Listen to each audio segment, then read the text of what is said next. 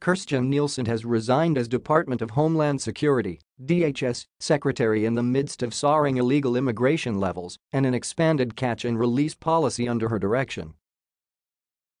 On Sunday, President Trump wrote online that Nielsen would be leaving her position as head of DHS.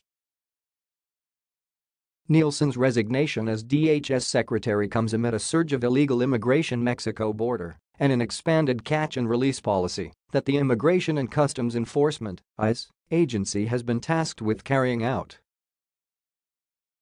During Nielsen's tenure as DHS secretary, illegal immigration has increased nearly every month over the last year and a half. Simultaneously, the Trump administration has yet to construct a border wall on new land at the southern border that did not previously have barriers built by the Bush and Obama administrations.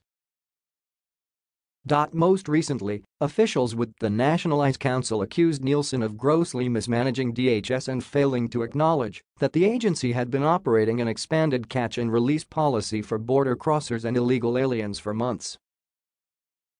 As Breitbart News chronicled, Nielsen previously served in the Bush administration overseeing a crisis team following the destruction of New Orleans, Louisiana, by Hurricane Katrina in 2005.